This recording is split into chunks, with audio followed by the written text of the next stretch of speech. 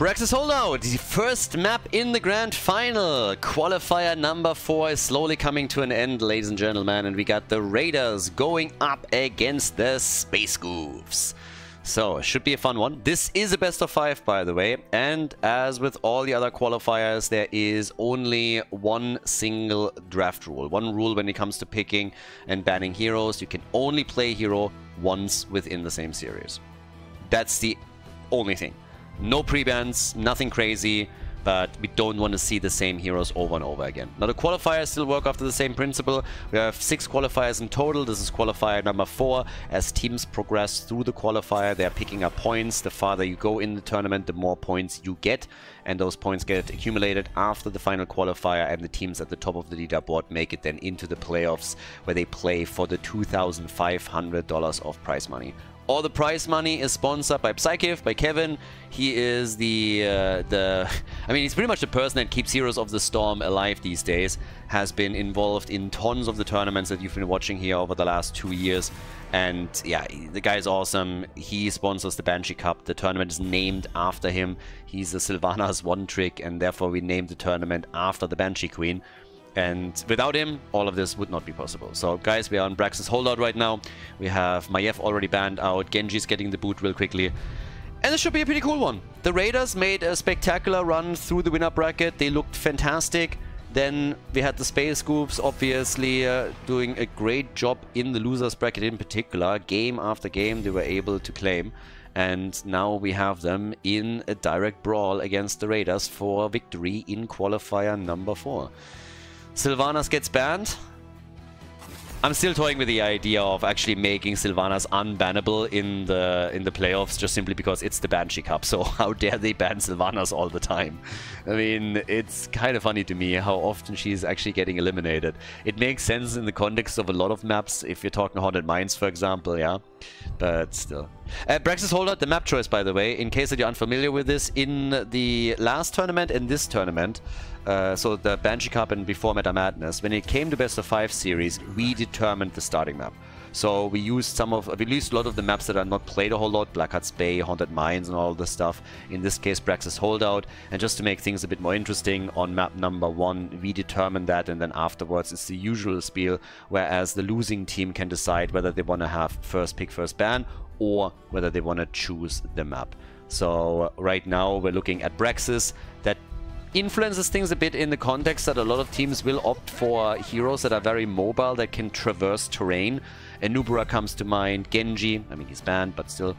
Junkrat, Muradin, again, you name it. As a support, Karazim gets a bit more popularity on this map too, because you can always provide a dash target for him. Brightwing would be another one. Anything that allows you to move very quickly from one lane to another and traverse terrain in the process is getting a bit of a priority for a lot of combinations that are being played. Now, as you can obviously tell with what's happening on the blue team side, they are going down a different path with this. They got Blaze Johanna, which is always a strong front line, and we got Hunter Orc now on Lucio. But again, for the Space Goofs at least, there's still the opportunity to continue with that style of draft. Murdin can easily hop around, Junkrat obviously the same. So, yeah, we'll see. Chromie gets banned. Yeah, but if anything, I would honestly be a bit worried about Tracer, who could also be picked. Gaflo has been showing Tracer several times in the tournament and could do it again here. I'm just happy that Nano is here.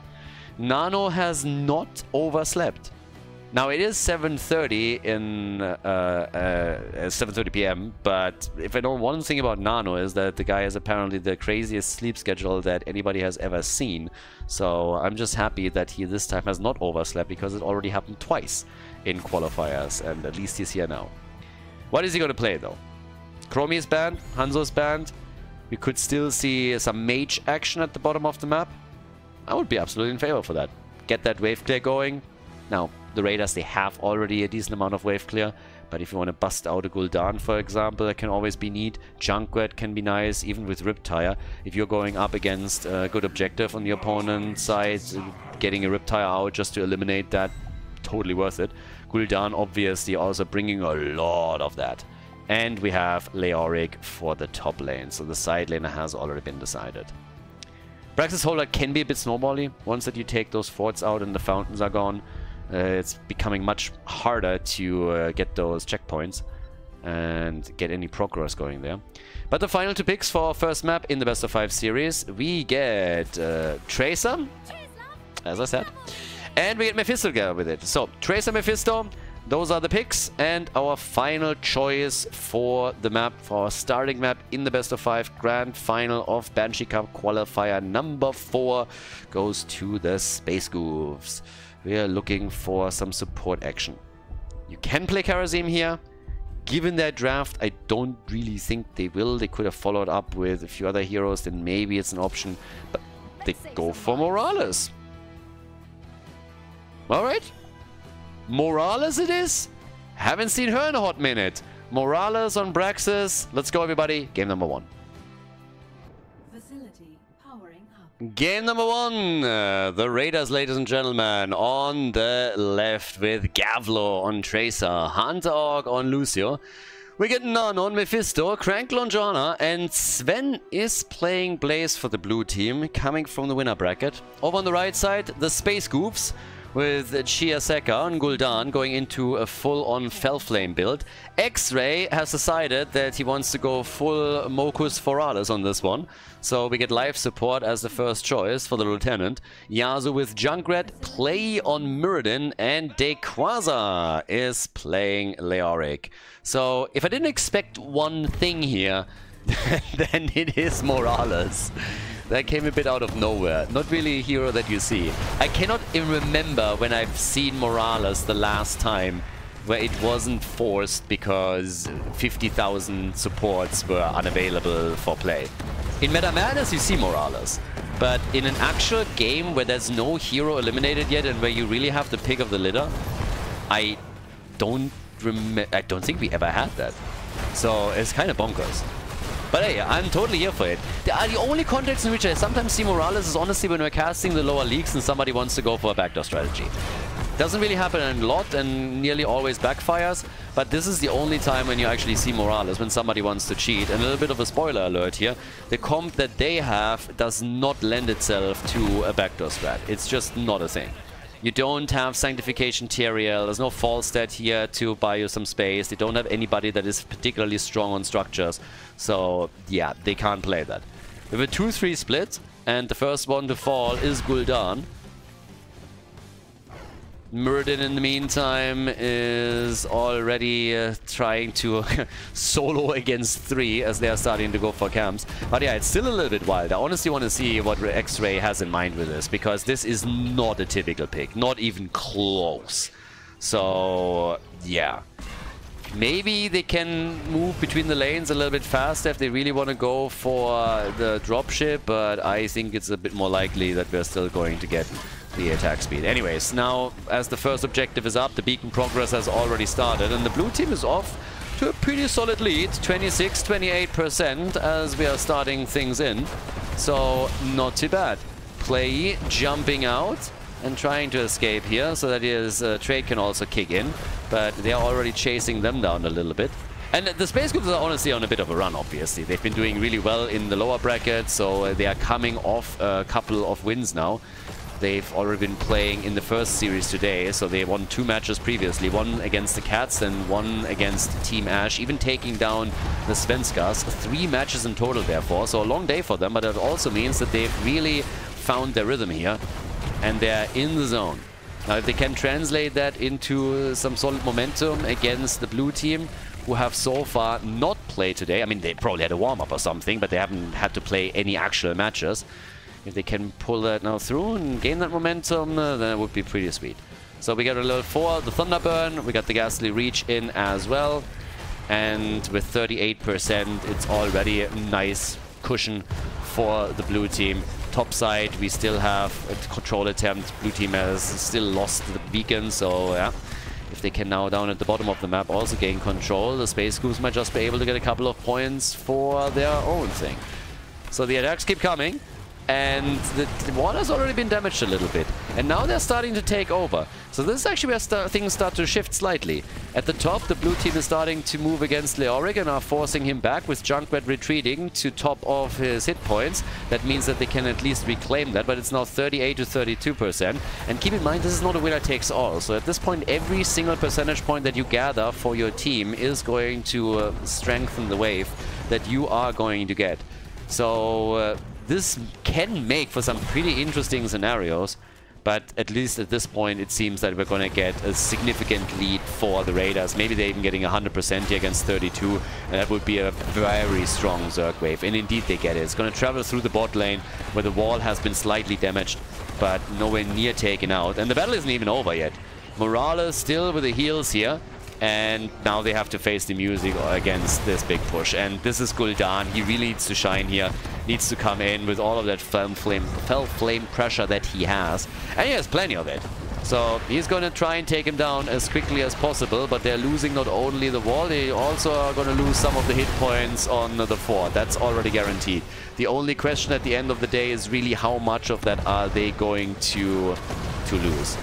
They have to lose the entire thing. That would be kind of annoying because, as explained previously, the problem on this map is oftentimes once you lose the fort, you don't have a fountain, and that makes any fight for a beacon so much harder. Makes it really, really tricky. But they are able to save the fort for now. No real problems here. Top side, also the wall was lost. Not that big of a difference, honestly. It's the first objective. Hasn't scaled all that heavily. And Nano might be in trouble down here. And indeed he is. Mephisto goes down. He gets killed. No chance for him. We now have level 8 talents. So level 8 kicking in soon. Level 7 talents, of course, ready for both of them. But extremely open game just now. Nobody taking a big lead just yet. Nothing too bonkers happening. But they're all willing to go for fights, as you can already tell. So yeah, they're starting to make their moves here. Attempting to steal a couple of the camps away, which up to now at least has not really worked out. But since the beacon is not active, that's the only thing that they can fight over. And the red team is not shying away from any confrontation. So they're trying to go in. But they might lose a few heroes now. As a result, they're losing Gul'dan. They're losing Junkrat. The rest of the team at the bottom of the map is already rushing away. Leoric also escaping, but with two heroes already dropped. They're now risking losing Morales. She falls. Mirrodin, is he gonna die too? Yep, he is. 4 heroes eliminated. 4 heroes go down as they are starting to crush the opponent. And that opens the bottom fort up to additional damage, and it gets very, very quickly dished out. So the fort is gone, and that is a level lead, ladies and gentlemen. They're ahead by entire level already. The fort destroyed. Could maybe even steal a couple of these camps away. The beacons are activating in 30 seconds, and they are trying to just drive that momentum home. They're going for level 10. They got the Durance of Hate now. We get the high 5. And it's just all about maintaining momentum, stealing camps away, going for the objective, and just really murder them. That's, at the end of the day, the gameplay here, or at least the attempt. And as long as level 10 isn't ready for the red team, they can't really do anything about it. I mean, what are they going to do? Fight against an opponent that has heroic abilities already? You might as well commit Honorable Sudoku. You're not going to stand a chance. So the choice is Honorable Subaru or just sitting back, waiting for level 10, get some experience, and yeah, try to avoid fights for as long as you possibly can. But they got to give up the map. If anything surprises me, then it's the fact that the second beacon hasn't taken yet. But the blue team has swarmed it with their entire team, and even if you don't have level 10, you can still outnumber an opponent easily.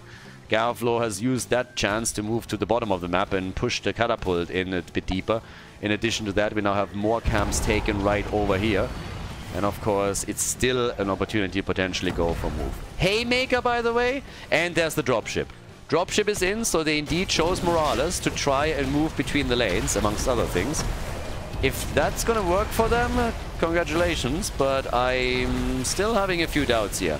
Chia's about to go down, and yep, he's dead. Chiaseka dies That's Gul'dan gone. 6 kills to 1 overall. And with Junkrat eliminated, the only loss that they are suffering is Lucio. They're even going for Morales again. But the topside fort is taking damage because of the camp and the minion wave. They have to deal with that. The progress is starting on the beacon as well. Nice Entomb though. But the bunker is eliminating all the... It's eliminating the entire threat level. They still lose Jojo then towards the end. Muradin is barely getting out though. And as you can tell, the fight isn't even over. First of all, the fort is about to get dropped, which means that the top fountain is now gone. But they're also losing more ground as everybody has to retreat. Muradin moved in a bit deeper to take topside control of the beacon. That prevents the objective from being 100 to 0 or 100 to 18. You're getting a little bit of a pittance whenever your opponent takes the objective, but it's already bad enough as is. And they're continuing the party right here, and this time they're gonna grab it. Really? Backdoor against the keep? Okay. That's game. That's game. They are so dead. They're so dead. They're all dead and they're not gonna accomplish anything. If you want to go for a backdoor strategy, this isn't it. This is not it. Let me just say that. 4 heroes are dead. They accomplished absolutely nothing. So that was a troll and a half. They knew that too. They've pretty much given up at this point. There is no way that anybody can convince me that they actually thought that had a chance of success. I mean, like all of them literally dying without even scratching the key past the 75% hit point mark. So that was a backdoor Sudoku if I've ever seen one. I mean, damn, they really, really don't like playing on this map, do they now? So the space goofs, they got away a little bit too spacey and too goofy. And they're trying the same thing again, so they're just going for keeps at this point. Morales can't even keep Leoric alive, so now she's running away. And yeah, good luck with that. Getting killed by minions. Congratulations, X-Ray. Gets a grenade out and is hearthing away, but as you can tell, the core is already falling. Gul'dan is gone, and this is all she wrote. Leo is literally just trying to spawn on keep. This is a lead in the best of 5 series for the Raiders, everybody. They win it on Praxis holdout. Before we head into game number 2, make sure that you subscribe to the channel if you haven't done it yet so you don't miss out on any future content here on Khaldor TV.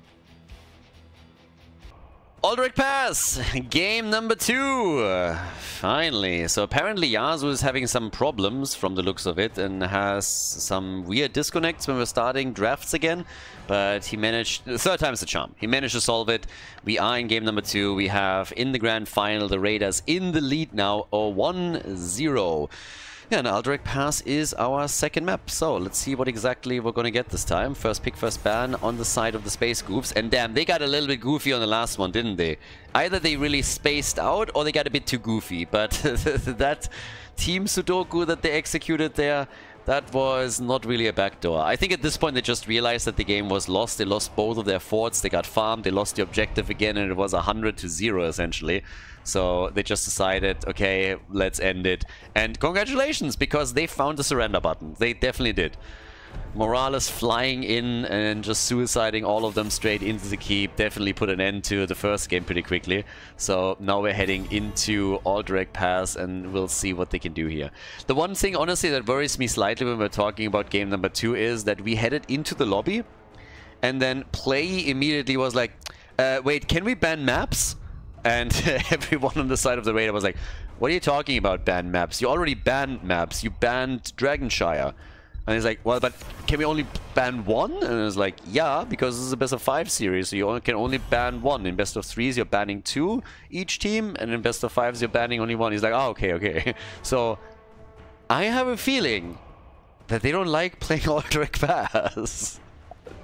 So we'll see what they're gonna do here, but I think that at least Play was pretty unhappy that he has to play on Aldrich, and if they had a chance to ban an additional map, it would have been this one. Now, does that mean that they have 0 experience here? I don't really think so, but they were for sure slightly confused. Now, to be fair to them, they have played now, this is the 4th series in a row that they are playing. They played 3 best of 3s, and this is their 4th match of the day. That is, by the way, the big advantage when you're coming through the winner bracket, that you don't have to play this many games in a row. You're not sitting there tired because you've been playing game after game after game. You could sit there with a margarita, watch your opponents play, think about what you would do if they make it into the grand final, what heroes you would want to ban, what maps you want to play. So the Raiders, while they might have had a warm-up, they're chilled, they're relaxed, and the Space Goofs, they're tired, they're hopped on caffeine, they've drank coffee all day or some energy drinks, so they're now shaking like Malfurion in a selection screen. And that is the downside if you have to make this massive losers bracket run. Genji as a quick pick, and we get Rhaegar. It's kind of unfortunate. If I see Genji as a first pick, the one thing that I immediately want to see is Anduin. That light bomb engage is funny. Maybe I'm also doing them some injustice here. Maybe they haven't gone for margaritas. You know what I didn't have in a long time? A nice White Russian. I didn't have a White Russian in a long time. Which honestly reminds me I should go to a proper bar here and find one that actually makes one. That would be pretty good. There's a lot of bars here that have like cocktails, but I haven't really looked for a White Russian lately, and I honestly like that drink quite a bit. But yeah. Slightly off topic. Anubarak and Urel, that's always a go-to combo. Anubarak Urel is always a go-to. Koreans loved to play this. Oh boy, at every Eastern Clash, it was the go-to pick that you're trying to deny to your opponent and lock in for yourselves. Cassia is coming through, and we got X-Ray with Uther. So Divine Shields galore on Aldrak. And with Anubarak, you can of course still cheese the objective. Well, you could, when nobody knew that you could do it. But now that everybody does, most of the time you're not really able to pull it off anymore, because everybody is watching when Anubarak disappears from the map and kind of know what's going on there. But okay, so red team with the final ban of game number 2. Keep in mind, this is a best of 5 indeed. We got Malthael, so he's eliminated, and that leaves us on the blue team side with the next double pick. And I still hope that Sven is busting out Samuro. This is a big map. This is a good map if he wants to do it. Could go for traditional side laner. Nano hasn't made a choice yet either, so we could still Hanzo it up and go double Shimada on this one. Time will tell. Garrosh. Ooh, it's hammer time. Okay. Nano with Sergeant Hammer. Okay. Garrosh to keep them away. And Anubarak and Urel can try and dive in. I mean, they obviously already saw what they were up against. But me likey. Now we're still looking for the side lane, and yeah, what is Yasuo going to take here now? They know what they're up against. If you're playing against Hammer, it's always the same. You know, someone needs to crack the code there. Abathur! They go Slug! Abathur Urel, Abathur Greymane, Abathur Anubarak. I like it. This is going to be fun. We're getting a Slabathur already. Slap it, baby. Go deep on this one. That's Sven as the final pick. Abathur obviously has a couple of really neat advantages, but he also means that you are most of the time missing one hit point pool in the fights unless you have a copy cooldown after level 10. And our final pick is the Vikings. Nice. Okay. Stage is set. I like it. Strong 4-man. Vikings once again to soak things up. Space Goofs in the grand final. Game number 2 of the best of 5s going up against the Vinland Raiders. Game number 2, the 1-0 lead for the blue team. The Raiders are ahead as we have Gavlo on Sergeant Hammer. They gave the Panzer to the German. Never a good idea. Nano's playing Genji. We got Sven on the Vikings, Krankle on Garrosh, and Hunter Orc on Rhaegar. To the right side of the map, the Space Goofs. With Abathur against the Vikings, Yasuo playing the hero, X-Ray rocking Uther, we got Dequaz on Urel, Chiaseka on Greymane, and Play is playing Anubarak in the second game of this best of 5 series. So, Sven is going to try and apply the pressure here and also deal with Abathur a little bit, especially in the early stages. And it can be a pretty powerful pick to go Vikings here, of course, too, since once again the same rule applies that you have so many different points on the map that you're attempting to control. But a very neat start at the top as the Anubarak and Greymane combo goes straight for a tower. The idea always being the same. You're just trying to go into a lane where your opponent doesn't expect you. Anubarak spawns a couple of beetles that soak the tower shots, and then Greymane gets the damage in. And he does that also against Rega. In Germany, we call that dumm gelaufen. He literally walked the probably dumbest path he could probably take, unbeknownst to him, of course, so ran straight into them, and they just said thank you very much and got the kill. And then Garrosh decided that he wants to give them a present as well, so that's 2 kills already. Space Goofs with 2 kills to 0, and thanks to all the kills that they're getting, they're also going for structures. Yeah, unverhofft kommt oft. I don't think that they necessarily expected that they would get so many presents, and it's not even their birthday, as far as I know. But they are definitely going to take that. So, great. This is fantastic for them. They get a couple of freebies in the early game. They take most of the wall down, lead in experience. This is about as good as it gets, particularly when you're playing an Abathar comp, where you are trying to get to level 10 as quickly as you possibly can. So, they're going to be very happy with this. Camps are already taken now, but yeah, this is a glorious start for the team in red, and much, much better than what we saw in game number 1. So, good job. Or, well, maybe not necessarily a good job by them, but it's definitely... They capitalized on mistakes the opponents made. Let's put it like this. Try to be a bit diplomatic here. Genji? Nano is getting away, but they are really having some trouble with their coordination, don't they? Nano dropping this low, hearthing back out. He nearly died there. This could have been a kill. But Sergeant Hammer is still going for the middle of the map. Now, the one problem that the blue team is currently facing is that half of the plan, obviously, is to just push and siege up with Sergeant Hammer. But Greymane is absolutely spectacular when you're talking about destroying structures. So he can also outpush heavily. If you're only dealing with Vikings, Anubarak just spawns a few beetles and you are just going in with Greymane and you rip structures apart. So instead of the red team reacting to Hammer, we now have, because of the early game, the Raiders reacting to Greymane. Not necessarily what you're envisioning when you're picking this particular draft. So, yeah. Top side, they get a kill finally, so Anubarak goes down. They're able to drop him, and now Sergeant Hammer is taking position. So they're shifting their focus from the mid lane towards the top lane instead, trying to ensure that the fort that already was damaged earlier is not going to run into problems. So they take the wall down slowly here. Of course, with Abathar in the mix, once that he hits level 7, you also need to be super careful that you're taking structures down, that you're not just damaging them, or he just drops a mule on you, and you're gonna be in trouble. But the same principle is applying once more. So they're going now down at the bottom of the map for another move, as they are trying to use Greymane in these positions to make the plays. Khaldor at the top is also getting followed by Urel, who might even get the kill. Comes in and... oh, just jumps away, Dequasa! Not like this! No, he gets away! Not even close! Damn, so he's able to get a kill and he gets out of the fight too. Once that he missed the jump, I really thought that would be it for him. But nope, he gets the kill on Sergeant Hammer and then simply rushes away here. Nicely done. That's kill number 3 for the red team. So yeah, pretty sweet. So that is a fantastic start for the red team, and it's honestly not really looking all that good for their opponents.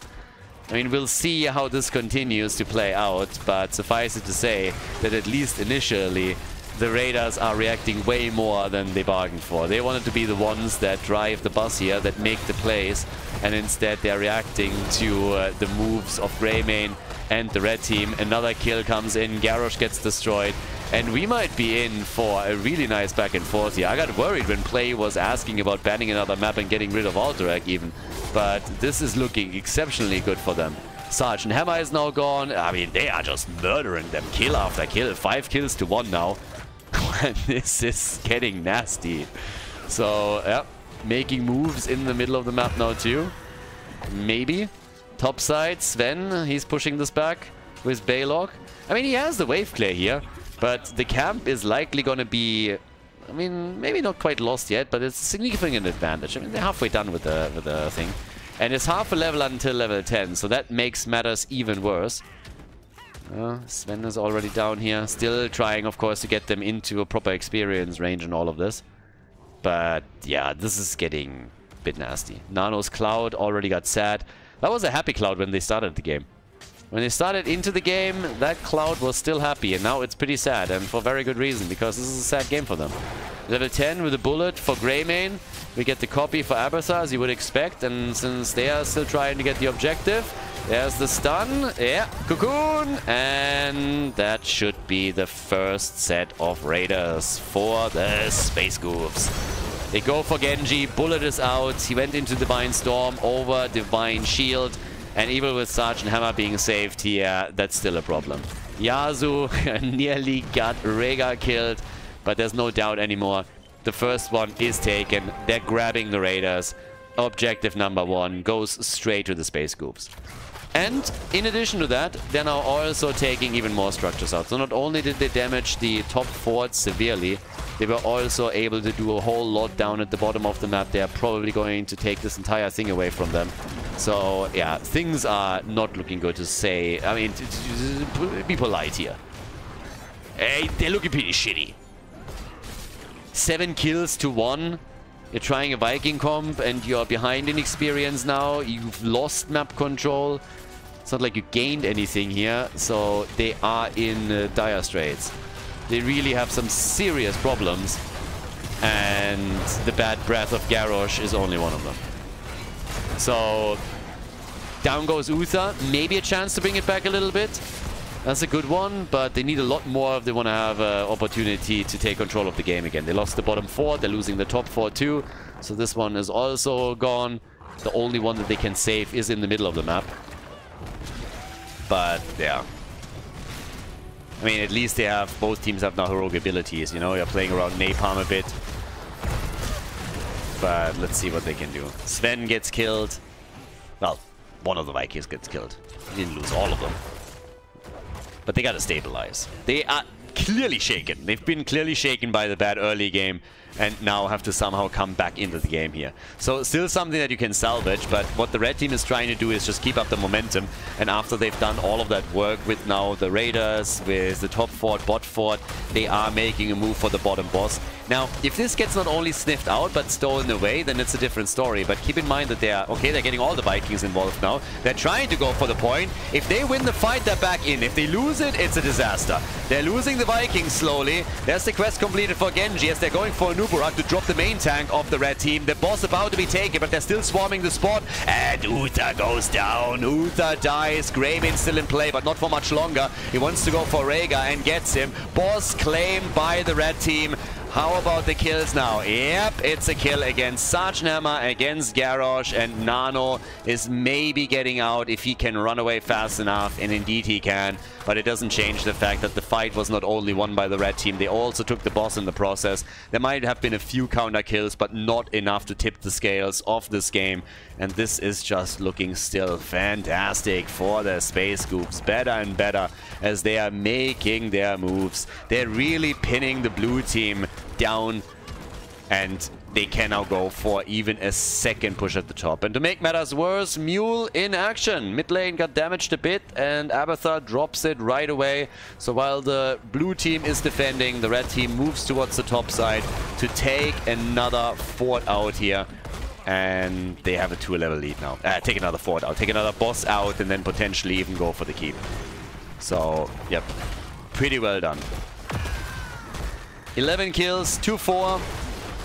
And, well, at the same time now, we're having the mid lane also getting pressured. Just a bit. But again, it doesn't really matter because you have a mule against you. Either you take the fort down or you don't. But at this point, if you just leave them like that, then you're not going to accomplish anything. So Sergeant Hammer just poking away at this and slowly taking the hit points down is not enough. They need to really go for the finishing blow, and this just hasn't happened for them yet. So at the top lane, the boss is moving in, will break through the wall at least. And here's level 16. We got the Executioner for Greymane, we got the Epicenter. Benediction is ready. They still can defend easily. We're only 10 minutes in right now. But yeah, it's just rough going for the blue team. And honestly, it doesn't really feel like they have a chance to get back into this. I mean, maybe they can somehow win a team fight, but the one at the boss at the bot lane was already a pretty decisive one, and they just couldn't turn it around there. So at this point, it's the next play over at the topside prisoner camp. And with only 10 seconds left, it's getting more and more likely that the Space Goofs grab objective number 2. There's another big stun. Great Ancestral by Rhaegar to save Genji. Anubrak is low, but we definitely are getting Raiders again for the Space Goofs. So, with that, Hunter Orc on the run. Yeah, and Anubrak is the one to fall. Anubrak goes down. He's the one eliminated. We got also Balog destroyed. Not that it really matters too much if you lose a Viking or two. But with 11 kills to 5 and now an objective coming in, the only one missing is the Nubarak. So yes, you might not be able to fully commit to this because you're still lacking your main tank. We got 33,000 damage now for Greymane, 36,000 for Sergeant Hammer. And at the bottom of the map, Uther is already starting to pressure this out a little bit. All the way up at the top, we have the next set of Raiders coming through. And they're going to take damage on some of those keeps at least. I don't think that one is really going to get destroyed just yet. But it just continues the trend. And with level 60 now for the blue team, this is honestly the best phase in the game to start making a comeback. If they're not able to make it now, then they never will. Losing the forts is bad, but it's not the end of the game. If you're losing keeps, that's a totally different story, particularly on Alderac Pass where you lose armor shields on the core. So, big issue. But again, with this, we're now having the bot lane keep taking some damage, top lane keep has taken a little bit, not a lot. But just opening the walls up is already a big step into the right direction for the red team. They have the stun now though. So we're now looking at Largen and Charge, and we got the Earthgrasp Totem. Those are two big ones. And Executioner also for Sergeant Hammer. So there's definitely a couple of nice tools that are added at level 16 that might just allow the blue team to slowly turn this one. But if they really want to pull it off, as I said before, now is the time. Either you do it now, or you will just slowly give up on this. That's a nice kill. Uther gets murdered. Has no Divine Shield, only Divine Storm. And he's not the only one that falls. They're going for a Nuburak and they're quickly dropping him too. So that's an easy peasy double kill that plays into a 5 versus 3 situation that should at least grant them the mid lane fort. So maybe the team isn't done just yet. Maybe, just maybe, the blue team still has an opportunity here. There's no camp up, but they can now go down to the bottom of the map and work on the next fort. Boss is also coming up soon, TM, I believe. Yep, only 3 more seconds. So here's the chance. They got a fort. They're going to get boss here, so simply because 2 heroes are missing. I mean, who knows? Maybe they have an opportunity to still come back here. As I said before, as long as you don't lose keeps, you're still technically fine. So you can start that comeback. And just look how these few kills that they picked up, how much experience that gave them. With the help of the Vikings, they are currently at level 19, as is their opponent. So they lead in minion experience, which they should because of the Vikings. Hero experience is nearly even, because the heroes, when they killed them, were a much higher level. They're going to eliminate that bottom fort now with the help of the boss. And that is fantastic news for the blue team. They looked like they were sure to lose this one. Like there was absolutely no chance to save this in any way, shape or form. But maybe there's a path back into the game after all. 19.5 versus 19.5. Red team has lost 2 of their forts now. So the difference in structures is not that big. And level 20 talents are also going to play a big role here, of course. Boss at the top. Play is already sniffing it out. They're double checking, they see the copy, they know what's coming, and they're immediately retreating. And the Abathar copy is gone within seconds. Abathar copy is insta-deleted. Insta. Vikings are pushing the bot lane, they're still going for boss. Urel and Greymane are arriving and might just be here in time. Boss, they try to take it. Red team nearly steals it. They're still fighting for it. There's the Ancestral, and they have to follow up. Red team steals the boss, but loses. Nope, they're taking 2 heroes down. Steals the boss, loses Uther, who has redemption, and maybe the Raiders just killed themselves. I think the Raiders might have just screwed up enough to lose the game right here, right now. We got a kill against Sergeant Hammer, and I suppose this might be it. It's a bit of a dicey one, because even with Rhaegar dying now, it's only one armor shield that gets removed if you're going for the topside keep. There's probably plenty of time, and with the help of the boss, I suppose they can go for the core directly. You don't see too much. Lately, I've seen it a little bit more often. But yeah, they're gonna go for core here, but it's still bonkers. The Raiders just screwed themselves. They had their ticket back into the game, and they just ripped it apart, threw it away into the trash can and said, you know what, we don't need it. We're going to put this series into a best of 3. We're going to tie it up right now. And with a 1-1, we're heading into the next map. Nicely done, well played. Raiders lose on Aldrich Pass. The Space Goofs victorious on the second map of the best of 5 series here at the grand final of the 4th qualifier. Nicely done, GG, and well played.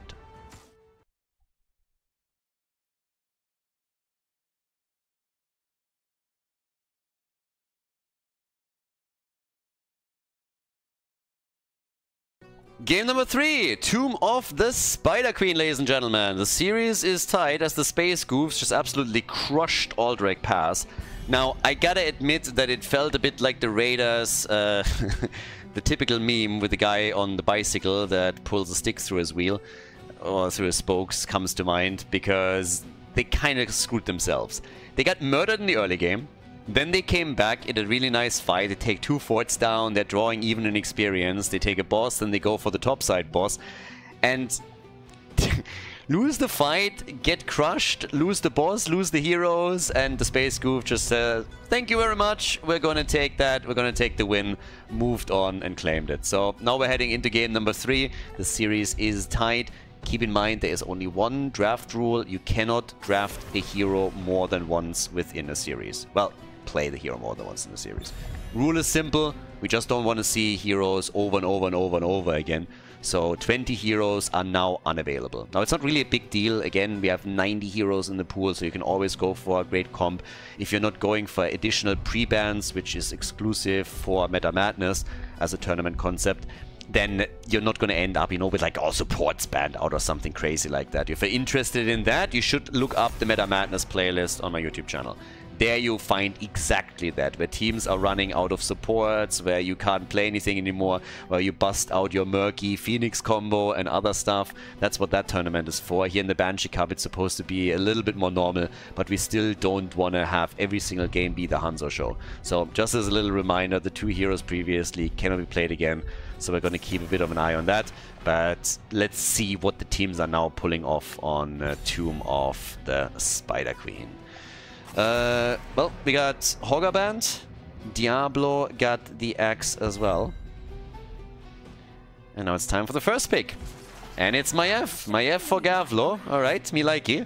And it should actually be pretty nice here to just see the wave clear come in again. And since we are moving into game number 3, there's always also a chance that you get some heroes that are a little bit more out of the box. I mean, to the Spider Queen is a map where you can technically bust out the occasional Nazebo. And some of the teams have already shown an affinity to play heroes that you would normally not always see here. I mean, Morales in game number 1. There's Hanzo, and we get Anduin. So I kind of want to keep that away from Nano.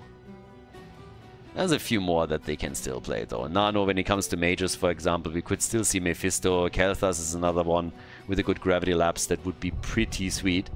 So another good hero for them to take. Dequaza, still curious what he's going to go for. He played, once again, an exceptional Yrel in the last game. He had such a huge impact with Yrel in so many team fights, particularly assisted by Abathar. It was bonkers. Now we're getting Malfurion and Zul for the blue team. So Zul again for these quick rotations between lanes. Another hero in the front line that has still not been played is Stitches. Just saying, if you want to go for a globe-heavy performance, then Stitches can be played on this one. And just try and get as big of a hit point pool as possible. I still remember the first time that in Meta Madness, it was, I believe, Stalk that played Stitches with Hungry for More. And he ended up with 13,000 hit points. They just couldn't kill him in the end. They just couldn't. So, yeah, if we get something like that, Tomb of the Spider Queen would be a good map to test it out. I just want to see a team that at some point goes Alexstrasza, Stitches on Tomb of the Spider Queen and just literally makes Stitches into an unkillable monster. With Alexstrasza providing globes, with the lanes being so close together that you're getting globes there too. So, yeah, it would be pretty fun if eventually this is going to happen. But it's more of a meme comp, more of a quick match thing. But we get Stitches. Stitches is there. So, Stitches is in the house. We have Kelthas together with it. So, you get already your hook straight into Gorge, Gravity Lapse, Anduin Root. There's a lot that they can already pull off with it. I mean, you could even go into Anduin Meme Strike. Sorry, Hanzo Meme Strike with that. Oriel. And the last pick for Nano. I think he might have wanted to play Kelthas, honestly. Nano has played Kelthas quite a lot. But yeah. There we go. Vala is the final pick. Double support. Vala. They go for it. They have Zul now as a main tank with the double support. Definitely doable. And Deathwing as the final choice. Tomb of the Spider Queen, everybody. Let's go and make it happen. Game number 3 in the best of 5 series here at the grand final of qualifier number 4. Game number 3. Raiders and Space Goofs are tied. And now we have our double support comp on the left side. Oriel and Malfurion. Hunter Org on Malfurion, Crankle on Oriel. We have Sven on Zul as the main tank for the Raiders, with Gavlo coming in on Maiev. Now the main damage is obviously going to come from Nano, who went into an auto attack style with Vala. I mean, duh, because double support. But it's gonna be nice here. Gambit stack on level 1. We get on the right side the Space Goofs with Play on Stitches. Jaseka is playing Hanzo. Yazu on Anduin. Deathwing gets played by Rayquaza. And we got X-Ray with Mana Addict playing Kelthas. Shalanor. Salami. And they go immediately for Malfurion and just burst him into the ground. That's a new record. What was that? 15 seconds into the game and he's already dead? Nicely done. Nicely done. So, insta-kill on him. At least Vala got a couple of stacks together, but they did not show any mercy. They're also not showing any mercy for Stitches. By the way, Rayquaza is again going into the turkey skin, which I absolutely don't condone. I mean, this is ugly. This is disgusting. Deathwing is a majestic dragon that deserves a jade skin, or at least the standard black one. But when we're looking at that, that is an oversized turkey that only belongs into an oven so that we can eat him later. Absolutely disgusting. Rayquaza, that's a yellow card right there. I'm sorry, but if you pull it off once more in the series, then you're going to be out of the tournament. You're going to get the boot. I'm going to talk to the admins. This is unacceptable. This is disrespectful to Deathwing. It's disrespectful to all the viewers. It's like, blah, blah, blah. No, no, just no. So yeah, horrible skin. Turkey skin. Blah. The chicken. That's a lot of KFC baskets right there. Back in the bucket, my friend. Anyways, 1 kill to 0. Still with Malfurion being bursted down in the early game. But the main goal is to keep Vala alive. That's going to be the big one. So, and Vala has a big target. That's Stitches. He's a big boy, he's a big target, and he is being turned to dust quickly. Makes it out of the fight, which is kind of crazy. That could have been a kill for sure. Now they're...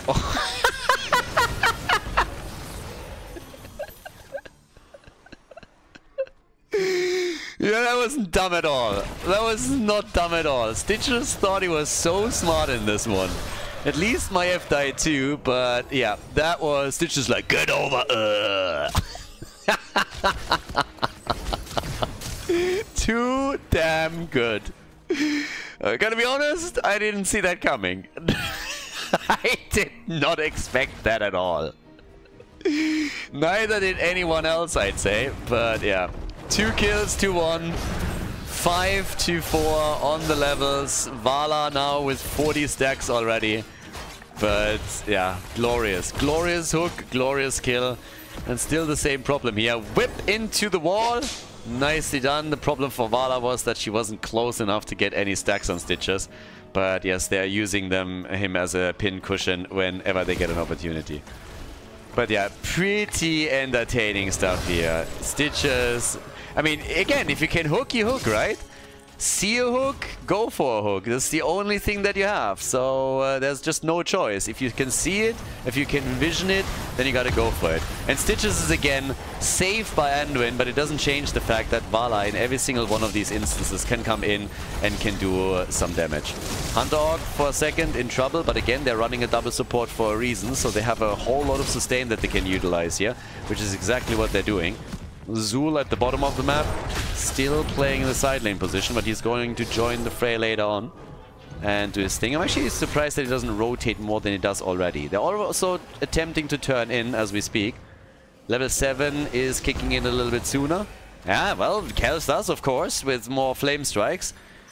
Wants the follow-ups too, and Krankle with another quick whip into the wall, whipping Stitches into shape a little bit.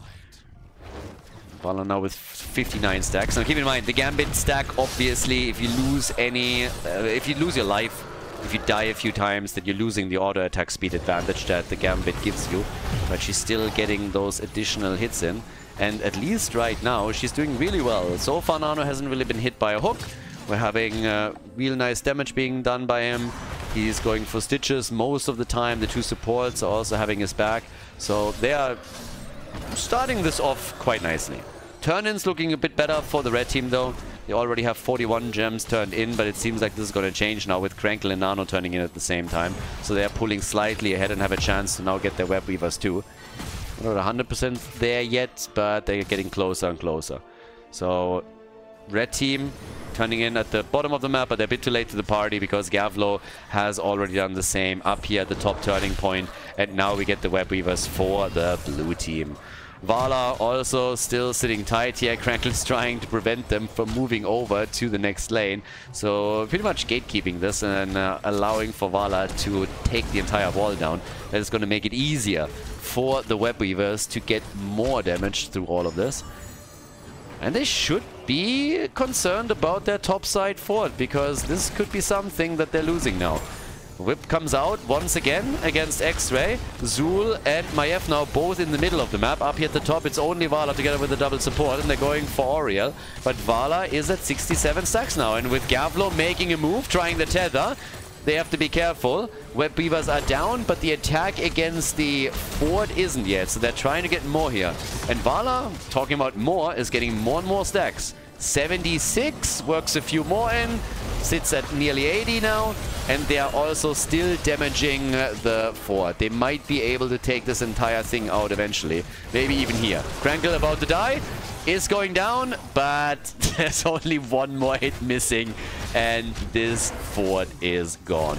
So as far as the first objective in the game goes, this isn't too bad. Hanzo's arrow as they're hitting level 10 misses. And that's good news for the blue team, because they didn't have level 10 yet.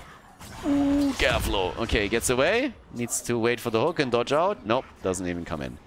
So level 10 on both sides in just a moment, but it was definitely a bit sooner in play for the red team. And if the arrow from Hanzo connected, that could have been a bit of a disaster. The fort is still taken out. That will help them to spawn some catapults, but Stitches is looking for the hook, and Gorge gets one, gets two, and might get the entire deal now. There's the light bomb, and the gravity lapse follow up. Really well done. Beautiful. Light bomb with perfect timing here. I really like that play. You don't see that all that often, but they executed that incredibly well on the timing side. They got a light bomb just when the target was dropping out of Stitches, out of the gorge, and it allowed them to get the follow-up gravity lapse without any problems whatsoever. So easy kill against Maiev, as you can see here. Great comp to execute. 4 kills to 1 now, and the Space Goof are starting to really show them how it's done. Malfurion gets hit once, twice, but there's no follow-up, and Gavlo moved in from the side too to help out, so it's a 4 versus 4, and they don't really want to play that one out. Now Vala has still not died and is still getting stacks. I mean, as the game continues, I really think their scaling is going to be exceptional. But that always hinges on Vala not falling and the two supports doing the best to ensure that nothing is going to get lost here. So we'll see if they can do that. There's a few gems that have been lost, actually a fair amount, if you're thinking about it. We have now another turn-in available for the red team, but they're losing Stitches. Maybe, maybe not. Anduin with an initial save. Light Bomb, not enough. And finally, Vala is able to go in, get the kill, get even the second quest reward for her level 1. So Nano is still working this one in very nicely. Top fort has been destroyed previously. Now they're going for the one in the middle. And they're going to get this one too. Question just is, can they get out of the fight as well? Because that's the next problem that they're facing. And it seems like they can. Deathwing wanted to go for Malfurion, doesn't get the kill. Gavlo is still slicing and trying to get a few more hits out. Dodges on most of the damage from Hanzo. And there's the arrow, but he's still getting out of harm's way. Good for him. So, damage numbers. 25,000 for Vala. Not top damage in the game. That honor still goes to Hanzo himself. But they are still doing some work. The turn-in, on the other hand, that could become a quick problem if Deathwing is allowed to complete the turn-in, and they are zoning him away from it. In experience, they are fairly close, so it's not like any of the teams has a massive advantage here. And as Vala hasn't fallen yet, she's still relying on her auto attack speed, and once level 16 is ready, that could very well change the dynamic of the game.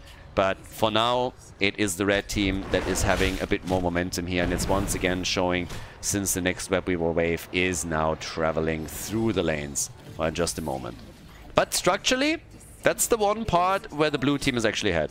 And they are diving for X-Ray, and that's a kill. They should be able to get him here. X-Ray is dead. The question is, can they survive the rotation? Because it's not coming. They decided that X-Ray would die anyways, so instead they're moving down to the bottom of the map to take Sven out. And Sven has 21 gems. Yeah, they're moving in. Sven can run. He won't be able to hide, and he's going to lose all of the gems. It's just a matter of time. So, yeah. Zul goes down. No opportunity to survive through this. He's out, and so is the fort. They're defeating the Web Weavers everywhere else. Stitches now with another attempt to get a Gorge kill for the team. Hook is through. Gavlo moves out, but it's a 4 versus 4 essentially now. If Vala is able to get some damage in, then maybe they have a chance, but this is still awkward because they have really split. There was a wedge driven between them, and it was pretty tricky for them to do anything about it. So now, as you can see, we have all of the forts about to be eliminated on the blue team side. As they're moving into the middle, they should be able to take this one out too. Just poking from a distance will already accomplish that. And Web Weavers at the bottom of the map have just now been destroyed. And top side, Vala has taken care of it as well. But the situation is still that an advantage in structures is now on the side of the red team. So the Space Goofs in the driver's seat still. And barely the turn-in. They lost a lot of gems to this. I mean, Zul alone at the bottom of the map lost 21, just to point that out again.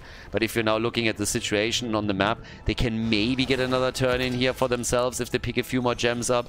But the red team has done so much better. And every single time they lost a hero, they were also able to recover them quickly. The gems, so yeah. Raiders are a bit in an awkward position right now. Game number 1 looked amazing for them, and then everything just fell apart on Aldrich Pass. Now they know about Deathwing down at the bottom of the map. We're still looking at a Vala though without any deaths. So that's the big one.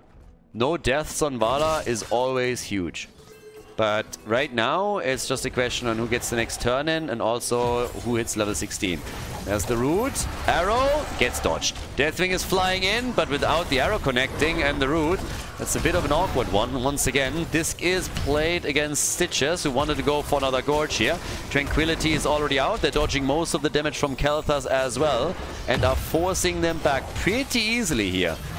And Nano's trying to turn in. Gets hooked and gorged, and that's a problem. Huge problem for Vala. Massive problem for her.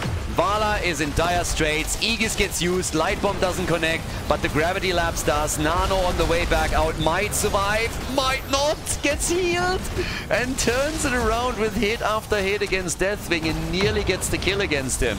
So they are both on 16. That gives us now Manticore, and for Vala that means massive amounts of damage against Deathwing and Stitches. Deathwing and Stitches are not going to enjoy that at all. This is going to be really dicey for them.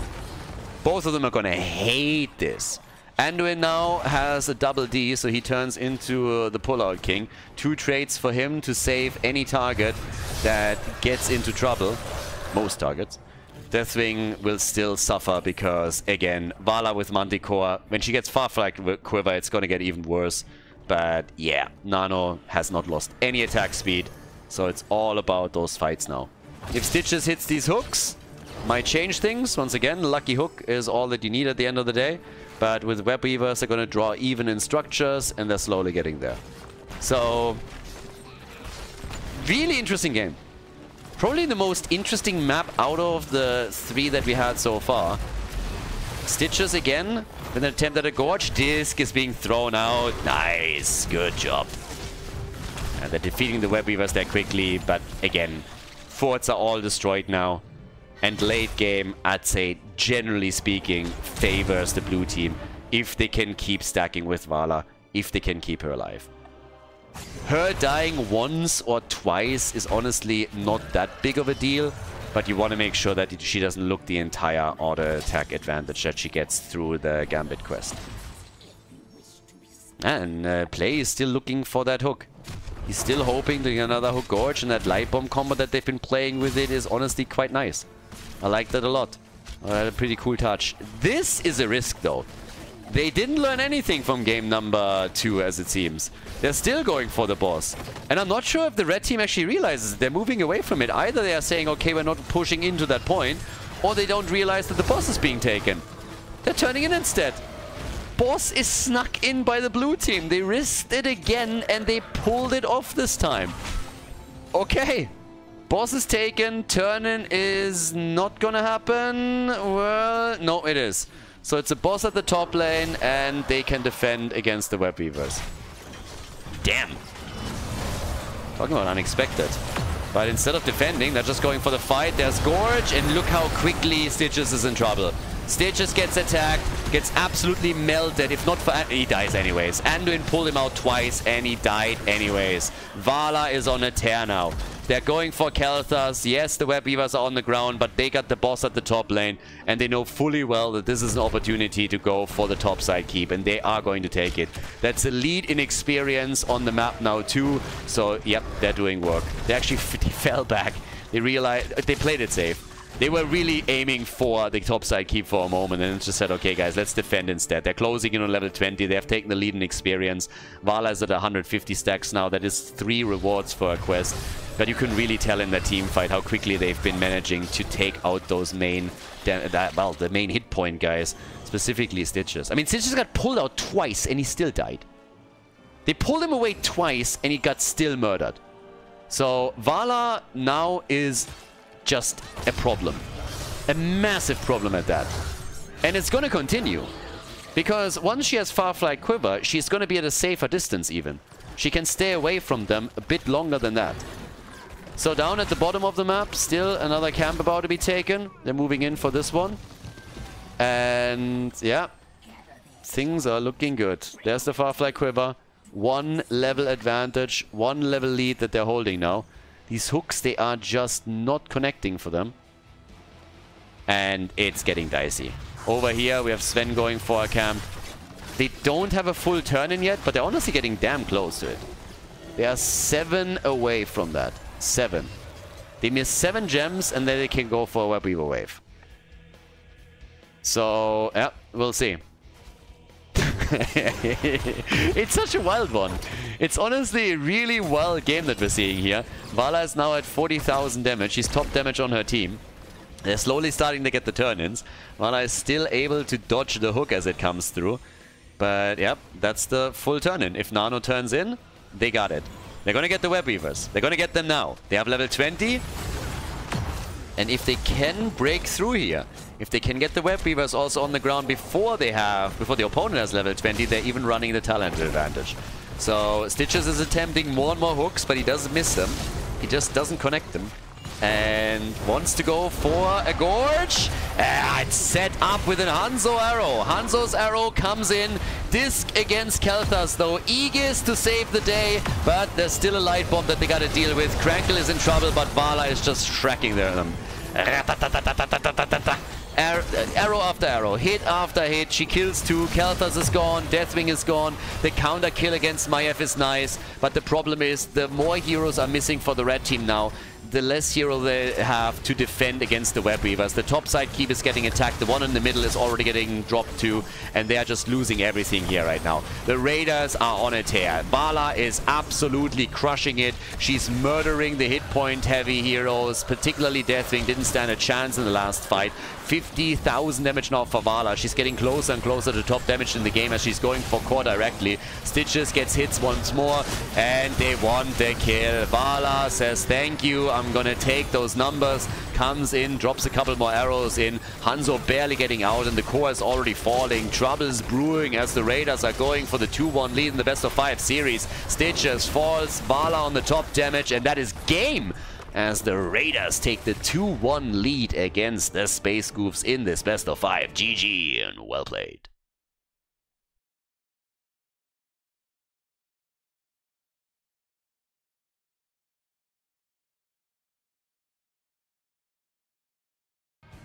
Battlefield of Eternity, game number 4 and match point number 1. We have the Space Goofs down 1 game in the series after they just lost on Tomb of the Spider Queen.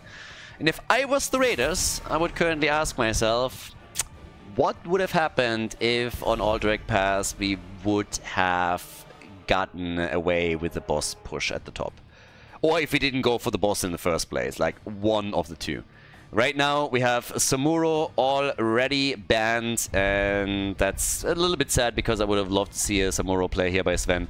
But we're going into Battlefield of Eternity, and it's going to be pretty fun.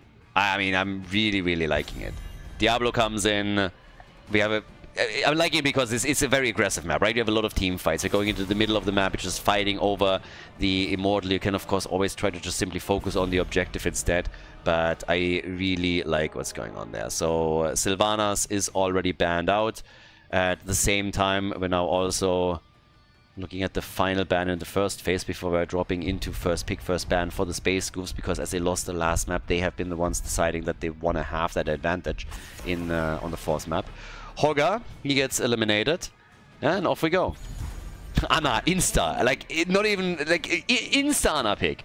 I could have seen Lim Ming as a first pick. I would assume that Lim Ming gets now taken by the Raiders. She's still a great hero to play here.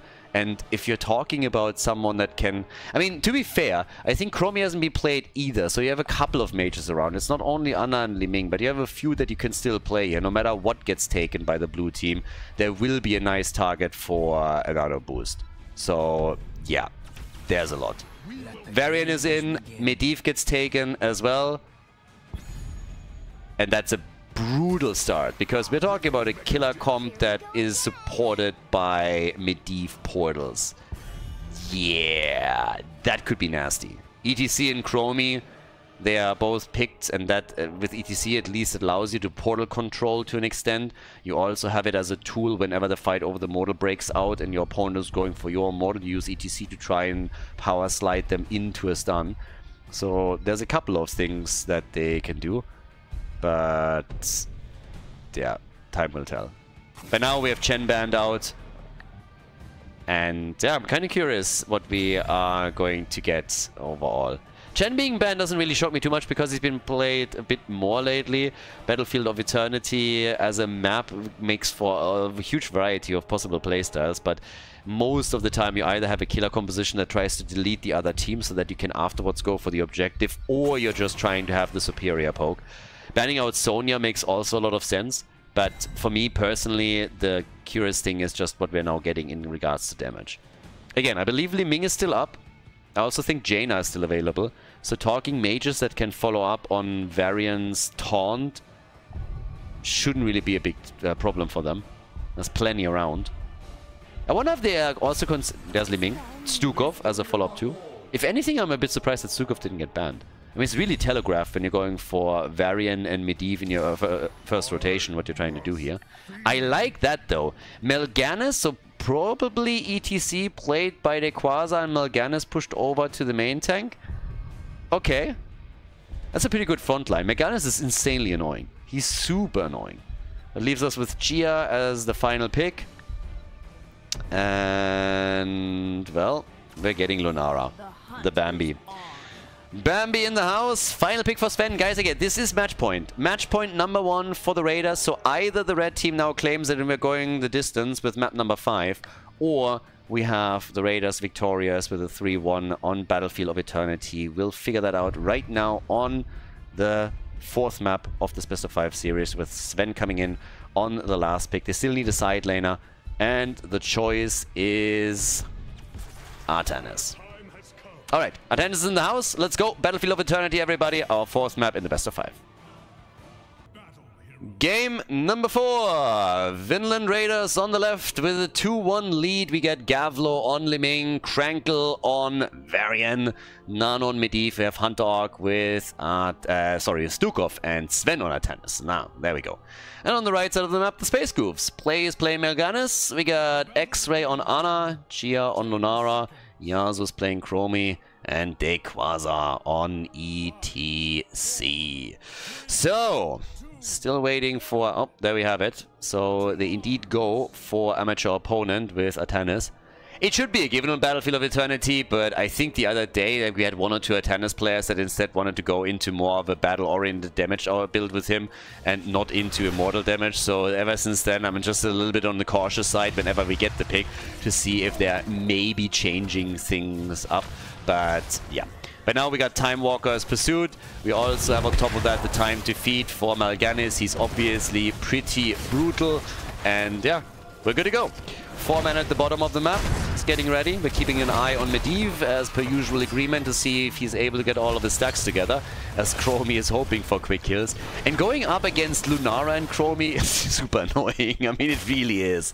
You have Lunara slowing things down. You have Chromie trying to capitalize on all these slows, getting those attacks in one after another, and it's always a massive pain in the butt when anything like that happens. So we'll see how deep they can go with all of that, if they can maybe take Medivh out, for example. This would of course be the dream if they somehow can pull this off. But well, as they're already starting with the action, we're having the quick attacks coming in, and they might get even, well, a little bit on the wall. I mean, again, if they are somehow able to get a kill against Medivh, that would be great, but it's already tricky enough for him to get the stacks together in the first place, simply because of how this game is currently playing out. So it's not going to be made easy for him in any way, shape or form. Down at the bottom of the map, still trying to play this out as best as they possibly can. We're also looking at a camp that is being heavily fought over. I mean, both of the teams are really going bananas on this one. But I guess we're gonna get the hit now. Yeah, Chromie coming in. Portals are also trying to save the day for them as they're moving from one side to another. Things are getting a bit spicy though, and it's Liming that dies first, and the camp goes to the red team too. First blood is in the house. In addition to that, we're getting a camp claimed, and they're pulling ahead. Yeah, the red team is not willing to give this one up just yet. They still think they can force game number 5 and then turn all of that around. So, good stuff. At least Medivh didn't fall. That's the good news for them. He's at 12 stacks right now. Early level 4 for the Space Goofs. And that gives us for Lunara the Nature's Culling.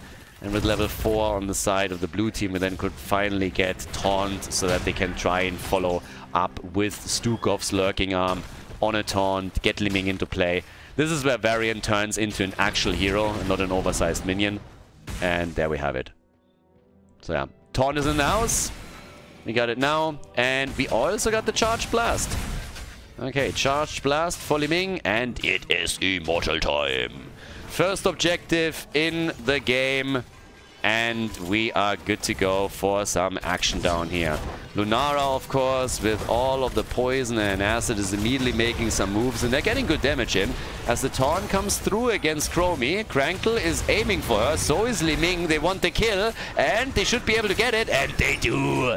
Medivh, the one to take the final hit against her, and the Chromester is defeated as Artanis is still making plays for the red team's Immortal and will likely win them the halftime show by a small margin, but he's about to take it, and it is... yeah, it's indeed the blue team that takes it. And they're also looking for more kills, and they're finding them. No, they're not. They're losing Li Ming. Lunara takes Li Ming down with the help of Mal'Ganis. Oh, and Chromie is already back. So yeah, that's definitely bad news. They're trying to take the Immortal down, but it's a race at the end of the day, and the blue team is not going to be able to take this one. Even with Artanis and everybody moving in for it, they don't stand a chance. They're missing it out by 600 points. It's not a lot. It's a tiny shield. But yeah, it was getting a bit obvious there at some point. Once that they lost Li Ming, they were in trouble. So right now we have 20 stacks at least for Medivh. If he can keep himself alive, that's a good start. Top side, Artanis is still pushing. Sven by now also with a shield battery.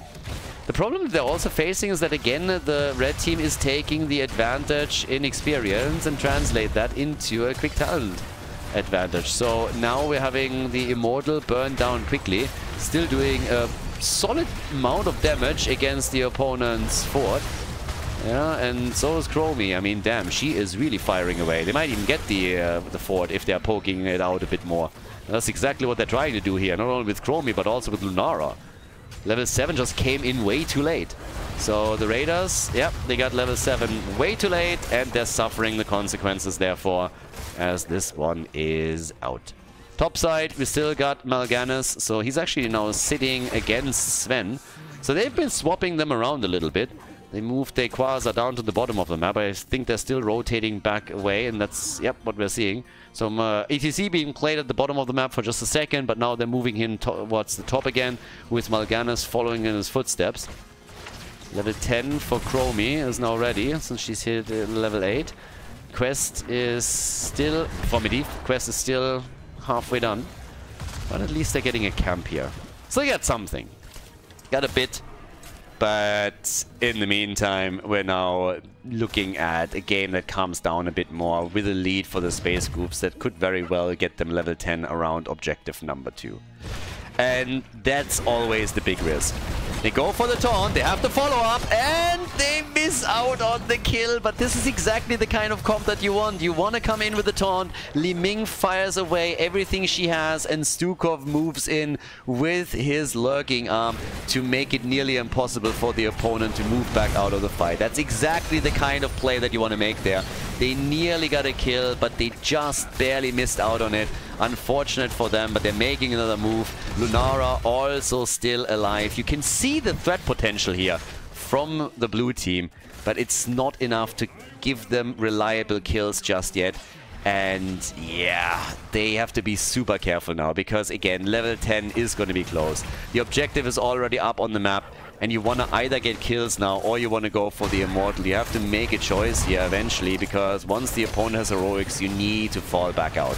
So they're trying to fight. They're forcing the fights as they're still on eye level with them. Stukov is eating some damage. Artanis is now coming in. They're still half a level behind. Looks for the swap. Finds the swap. Gets Chromie. They're trying to take her down. She goes for the timeout, but she will still fall. Chromie is out once again. They get the important kill that gets them a bit closer in experience too. And more swaps and more damage. This time it's the Quasar that's in trouble. And they get another kill. All of a sudden, the Raiders turning the game around a bit here. I like it. Job well done. 3 kills to 2, maybe closer to level 10 now as well. And they go for the halftime show. This was important. This was really important for them.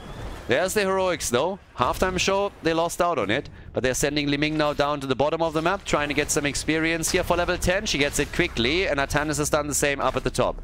They are losing some ground here though, because the red team, they realize that they have a positional advantage because of level 10, and they moved in immediately. Leyline already utilized. They try another kill. This time they're going for Ana. She's in trouble and still gets out. ETC with the dance party. It's a party, baby, and everybody's dropping low. Li Ming survives, and ETC gets killed by Artanis. Viable. Artanis getting some value for them, but, well, spoiler alert, they're still losing the Immortal. 32 stacks now for Nano on Medivh. 4 kills to 3. They got the kills in, but they lost Li Ming, and now they're up against an Immortal in danger of losing their second fort. So, yeah. They're making a lot of effort to get back into this. And they're closing gaps all over the place. But then it's just not enough. They lose the Immortal again. And now they have to defend here. But they're going for Chromie.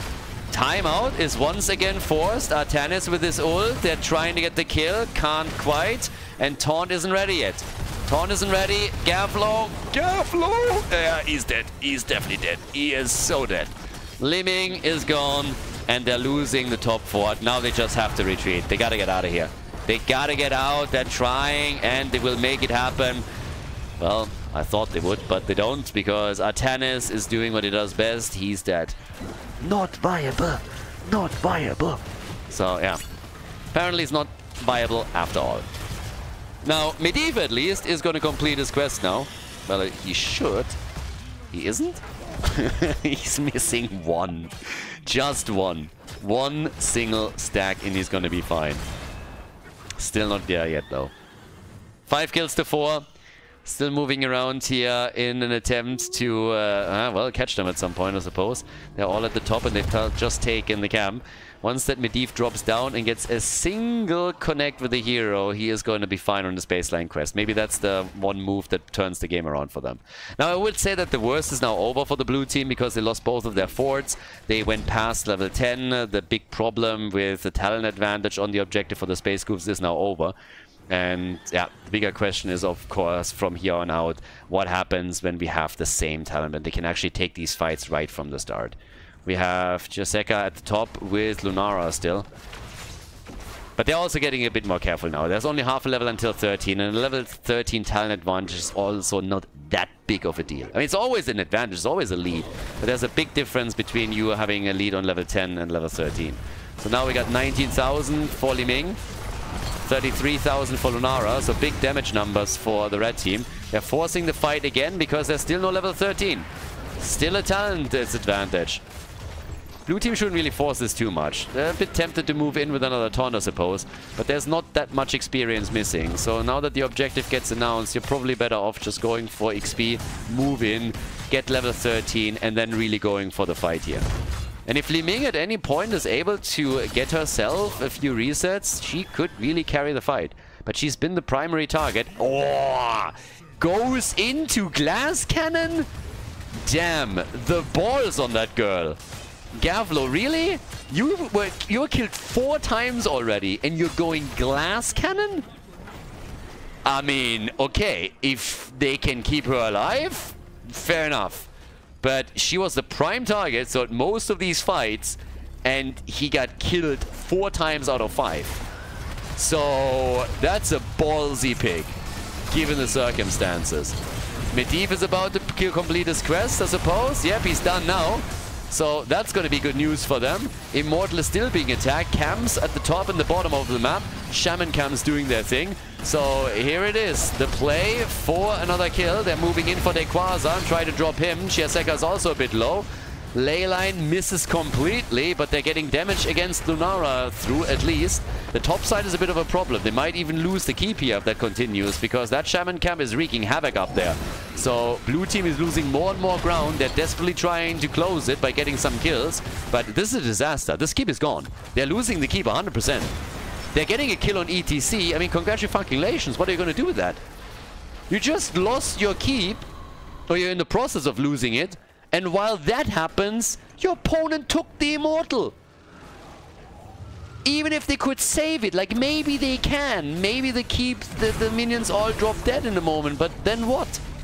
So down here, they're trying to just take the Immortal out as quickly as possible, get a few more kills while ETC is gone. It's a 4 versus 4. Nano is low, and Gavlo is about to die. Yeah, Mr. I died 4 times and still pick glass cannon is getting wrecked again. Yeah. The Space Goofs, they're done goofing around. They want to go for game here. They go for Nano, he gets dropped as well, and that is just the beginning of the disaster. Yeah, topside keep is lost. Keep at the bottom of the map is 100% going to get destroyed now. There's no saving that anymore. And with 0 keeps, even if the game doesn't end here, I do not believe that they can bring this back. How would you? It's nearly going to be impossible for them to pull this one off. So, yeah, the attacks, they keep coming. They might go for Mal'Ganis. They might take him, but the keep is still gone. 16 is on the board. Keep is gone. And now you're just going to be pummeled into the ground by catapults. 14 minutes in. Yeah. I just don't see it. Like, how do you come back in this situation?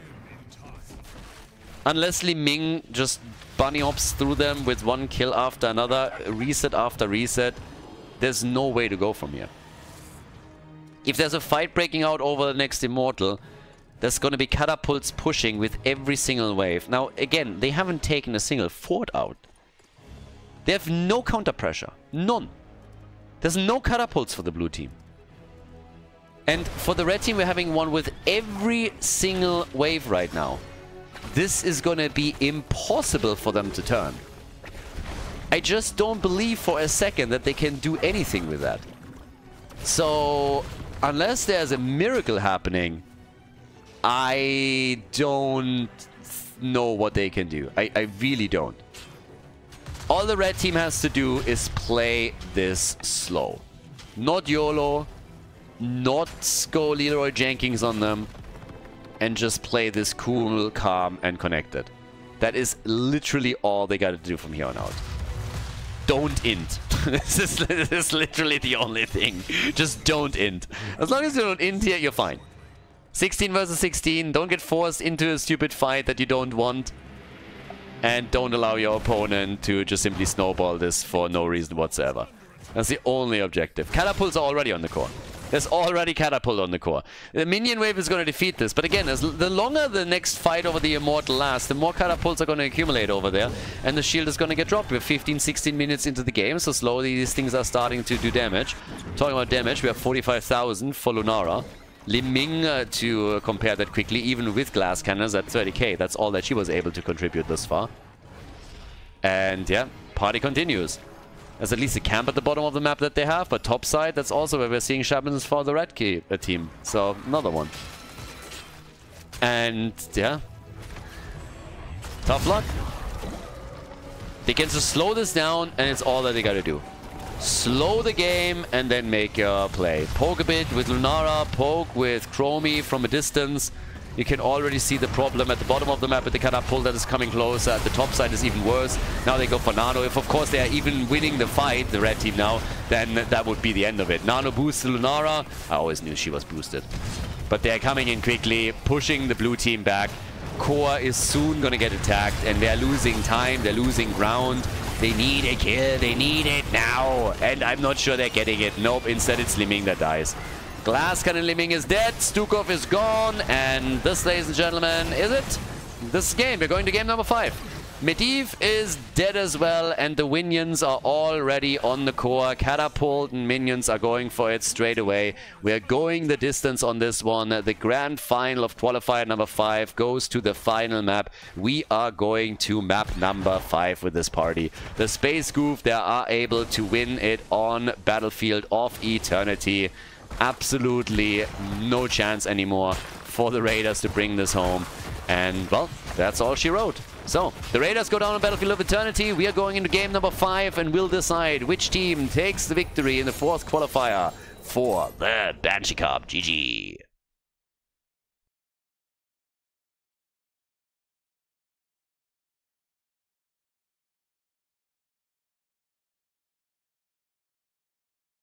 The final map, the series is tied, the grand final ends on Infernal Shrines. We have the Raiders going up against the Space Goofs once again.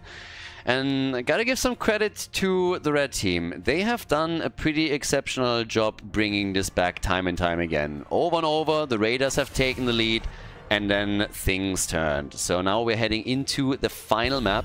Which also means that there is actually a fair amount of heroes that are now unavailable because you only can play hero once within a series.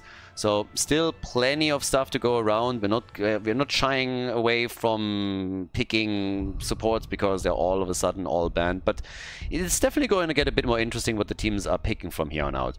I would still assume that Sylvanas is going to get banned because they've been banning Sylvanas ever since the first map, and obviously as you move from one map to another, she becomes more and more powerful, and it will have to be the Space Goofs that ban her because the Raiders would do nothing. I mean, they would prefer nothing more than now going into a Sylvanas pick. Tychus gets banned, so no Odin on Infernal Shrines now, and whoa, they ban Diablo. Sylvanas is now officially up as a potential first pick. Yeah, that should be a shoo-in, right? I mean, that's a lock right there. No? Apparently they didn't expect that, so they are hesitating. If they don't pick Sylvanas... Oh, wow, they go for the Haka first. Okay, Space Goofs are definitely going to lock her in. I gotta assume that the teams are at this point really going to be eager to take her. So... here we are. Dehaka is in play as the #1 pick. And now the question how the red team reacts to it. They have the double pick here for Infernal Shrines.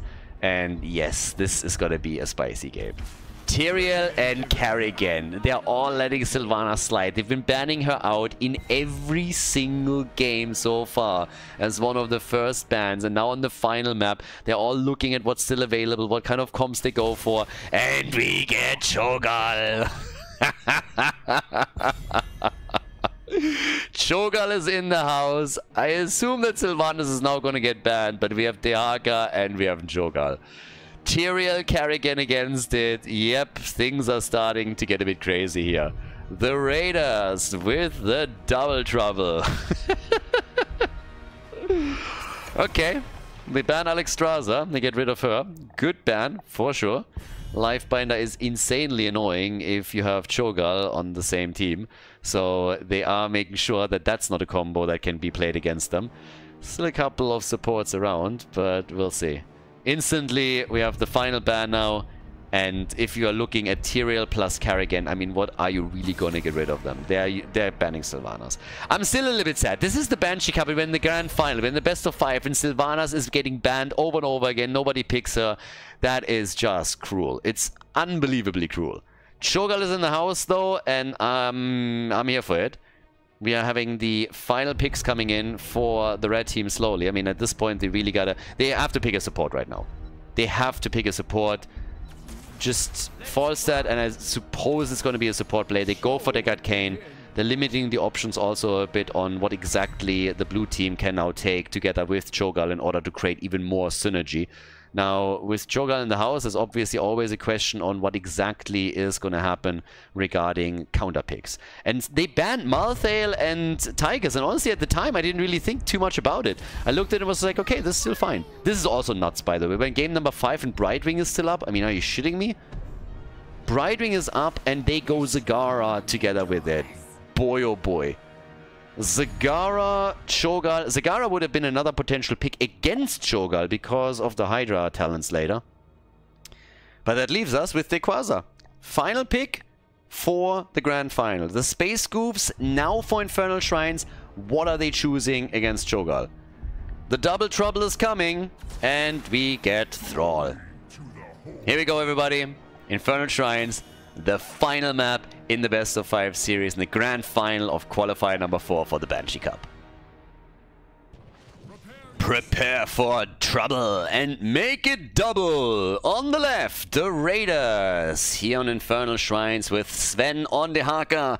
Krankle is playing Gull. We got Hunterhawk on Brightwing, Gavlo on Cho, and Nano on Zagara.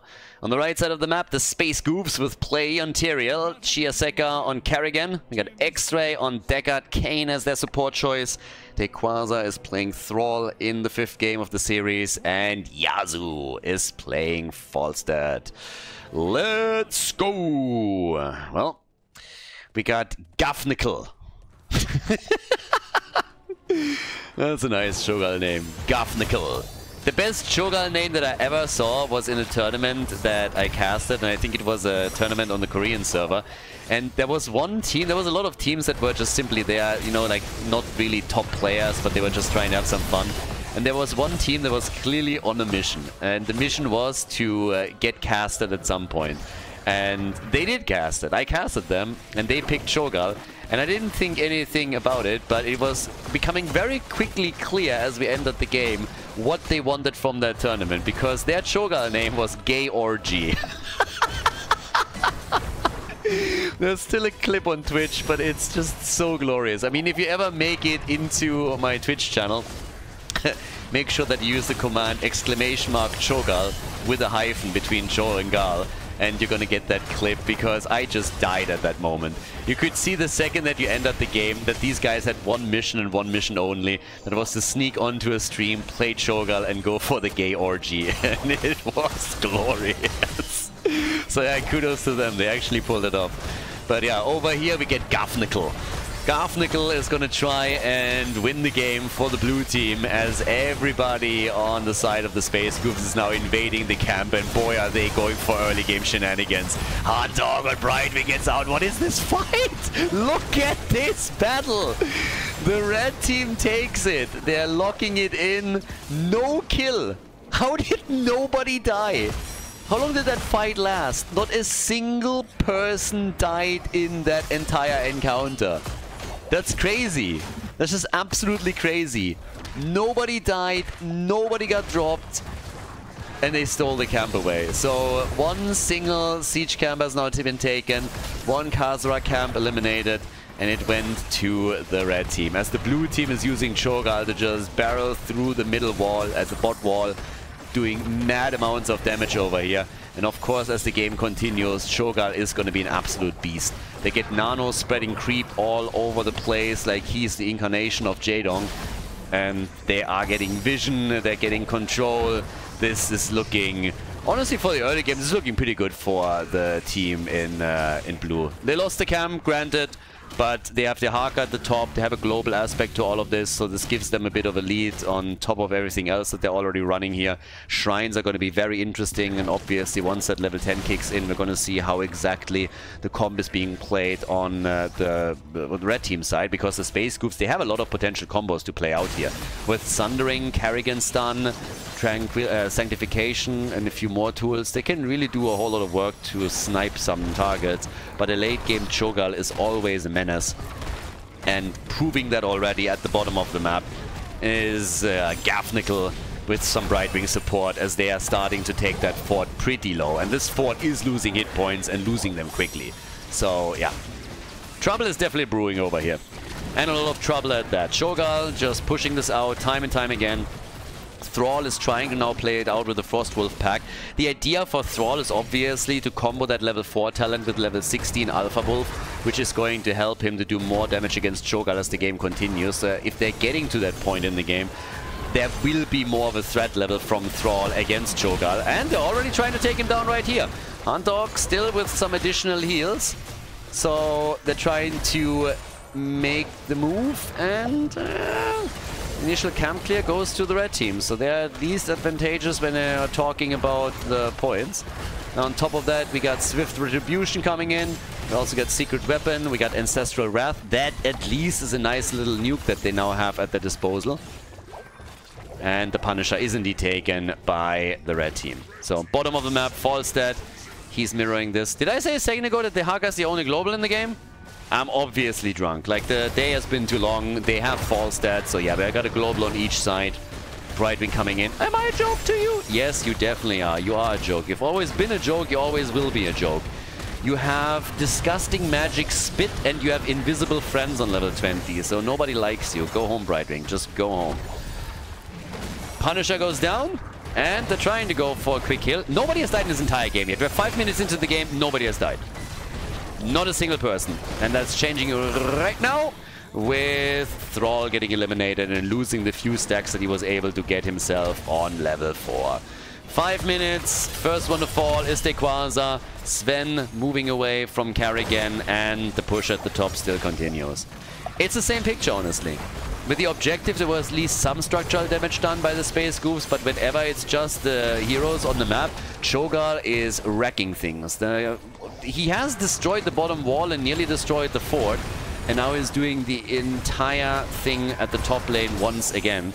So yeah, damage is coming through with level 7. We got the Augur Rampage, we got the Enraged Regeneration, and they are doing so much work here. it's nasty. If level 10 doesn't turn the momentum, then the Space Goofs are in dire straits. So yeah, level 10 is in. We get Sundering. We get the Ultralisk.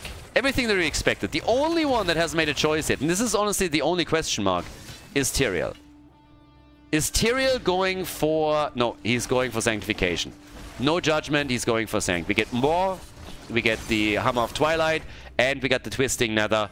And now we're going to go for the big parties, particularly on the Shrine. So, yeah. Already they're making a move. Nice! Beautiful kill on Carrigan. Dehaka starting things up with the Tong, and then the follow-up was there immediately. So, fantastic play by them as they get 2 kills to 0. Still level 11 for both of the teams, so it's not like anybody's pulling heavily ahead here. Might change though, as structures are getting targeted again. Zagara, of course, is also getting good damage out, particularly siege damage, and still working on their creep spread time and time again. But yep, they are poking that 4 down, 1 leaden orb at a time. 2 stacks for Thrall, still trying to complete this, of course. It's also attacked and quickly poly too, but seems like the Raiders are definitely set to try and win this one now. They've been the ones in the lead time and time again and just simply couldn't really break through properly. But now a chance to do the same once more, unless the Space Goofs bring it back. And they can. I mean, the Space Goofs are obviously strong enough that they can definitely pull that one off. But yeah, we'll have to see if they are really able to murder them here in one of the team fights over the Shrine. If they can maybe win it through the objective, that's obviously always another advantage that you might have, that the objective is working really well for you and you can get the action done there. But now we have all the way up at the top right. Still camps to be claimed. We have the Shaman camp coming in as well at the top with Yasuo defeating it very quickly. But that also allows for the blue team to get a position on the Shrine a bit earlier. And yeah, they're moving into the middle for another kill. Carrigan is dead. Carrigan is down. Deckard Cain taking some damage too as he retreats. They are going again for the objective, and things are just looking better and better for the blue team. They're making one good move after another. Really some big plays here. 3 kills to 0. Early level 13 for them now. Red team is trying to rotate around towards the top in order to get at least something done here, but Dehaka is already global back towards the fort, so he's not even caught out of position or anything. Still trying to defend here. We get the Twilight Nova and we got the Surging Dash now. And since they are about to take Brightwing helping out at the top, another quick drag happening against Falstad. But yeah, bot side, that's a wholly different story. We now got 2 versus 2 at the top, but Shogal has now claimed the Mortar Punisher with Zagara. Can still move away here. And then at the bottom of the map, of course, the Punisher is now moving in and will definitely take down that fort that is already so incredibly low that there's just no saving it anymore. They're not even trying, and for good reason. They know that this is not happening. So, yeah, this one gets destroyed easily. Same time, the push in the middle continues. And if nobody takes care of the Punisher at the bottom of the map, then things might get fully out of control down there. Falstad is the one that finally starts to move in for it, because they have to send someone in there or damage on the keep is guaranteed. And you definitely want to attempt to prevent that at least from happening. So, in we go. More damage in the middle of the map as they are aiming for fort number 2. They're also looking at Thrall. And, well, they might get some damage in. Yeah, maybe not enough. Deckard Cain in trouble. X-Ray has to be super careful here. They're going for Cho'Gall, Brightwing, Sundering, and a quadruple more. A quad more for the team. And they go for Deckard Cain. They can't get the kill against him. Carrigan with the Chrysalis as she's trying to stay alive. I'm still shocked by how few kills we have in this game. It's nuts. Absolutely nuts. So, with that, we still have not a single kill for the red team. They might finally be able to pull something off against Cho'Gall, and yeah, there it is. They go down. It's a double kill. Finally a sign of life. But how crazy is it that we have so few kills here? We just had a 4-man maw, and nobody died when it went over. It's crazy. It's absolutely nuts. Carrigan gets still killed, so despite the fact that Cho'Gall is off the map, they get a kill against Carrigan, and they're trying for Tyrael too. Even Deckard Cain might be in trouble. Yeah, Sven with a really nice attempt here for the Ruins. Falstad at least value. Value stat. Top side. Yasuo. Yep. Working those auto attacks in and gets it. Yeah, do we get the Tong? Maybe, maybe not. Brightwing is there. Now the Tong is... Nah, I was about to say guaranteed, but maybe I was a little bit too quick on that. So, yeah. Really well done now. We got Nano still pushing this out here. I mean, Falstad has made some good moves. He gusted earlier when the Maw was being hit over here. He moved then towards the top side and got the big damage in on the fort. Took that out, so that was big. But Stick Scene gives us now the Frenzied Fists, and we got the Leaden Orb after the Twilight Nova. And here comes finally the Alpha Wolf for Thrall. That might... I mean... It's a good start, right? It's at least a little bit of extra damage that they now have against Cho'Gall, so that might help them here. But generally speaking, if you have Cho'Gall in a game, the longer the game lasts, the more momentum he picks up, the deeper in the late game he goes, the harder it usually is to deal with him. Looking at the damage numbers, we have Gall on 34,000 damage, Zagara's on 32k, so both of them pretty high up there, with Cho himself on 28,000. That's still more than the highest damage dealer on the red team side, which is Falstad at 25. So, yeah, they are definitely dishing out the pain here. And Kerrigan, she didn't really have the game that they were looking for just yet. She died 3 times and is struggling to find her footing here. So now we have 4 kills against 2 overall. Next objective is coming up, and we are 12 minutes into the game. So things are starting to hurt a little bit more here. They gotta do a bit more about it.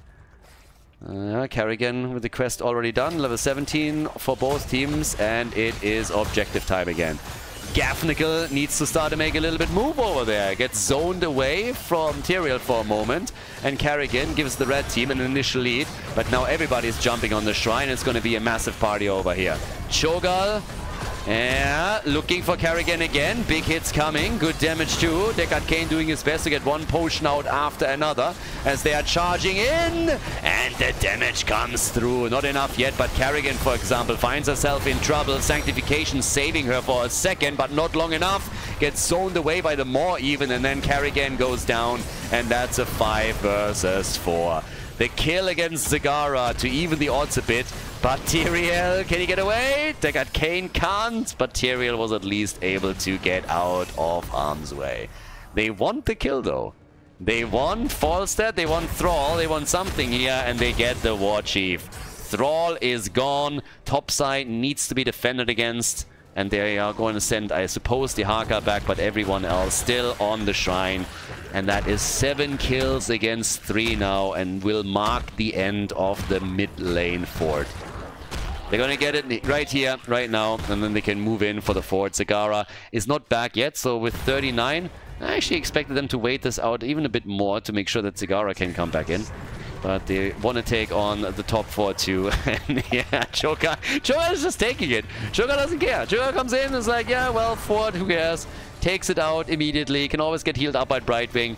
The one in the middle of the map is a foregone conclusion, of course. So, yeah, off we go. All forts destroyed. A 2-fort advantage, therefore, for the Raiders right now. They still hold the one in the middle and at the bottom of the map. Yeah, now they can break through the wall. Can take this one on.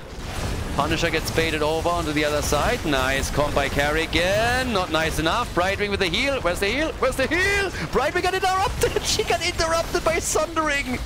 Brightwings, they got interrupted by the Sundering. They get at least a Falstad counter kill.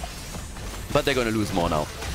There's the kill against Zagara, and they're going for... Oh, they lose Thrall. I was just about to say, they're going for the entire team here and try and take all of them out, but yeah, Hunter Orc still dashes away, and damn, they save both of them. Dehaka and Brightwing are both safe. Good on them, and this middle keep has not been destroyed, but it has taken damage. So, not too shabby. Brightwing... Her getting stunned by Sundering was big. That was huge. That was really the winning move in that last fight. If not for that, Cho'Gall survives. Now they got the Holy Arena, we get World Breaker, and we got Wind Tunnel. But obviously you're now in that spot where you won a few fights, you killed Cho'Gall twice, but you still find yourself in this weird and awkward position where on structures you are trailing far behind. And teamfights generally outside of these like little nicky picks that they pulled off aren't going too well for them. Brightwing has gone for the invisible friends again. I mean, they could have called that talent the imaginary friends because there's no invisible heroes on the map and Brightwing doesn't have any friends and we are fully aware of all of that. So, 55,000 damage for Gall in the meantime. And yeah, Gafnickel is gonna need a bit of help here, maybe.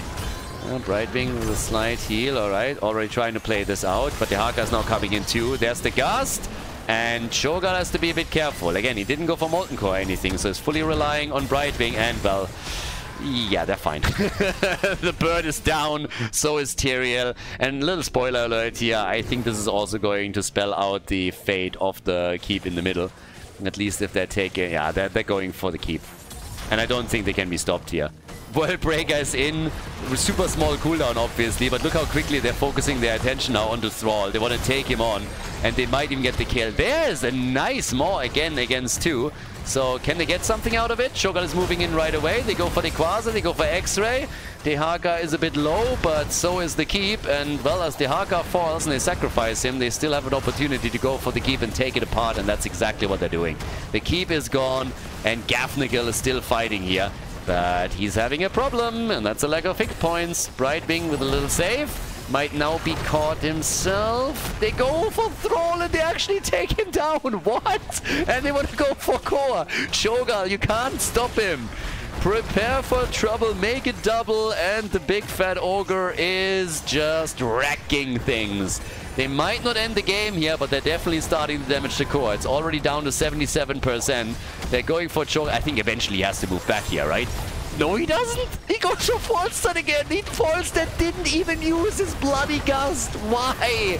Why? Just gust it out. But this is game. The Raiders take down the Space Goofs and win the 4th qualifier for the Banshee Cup. Congratulations.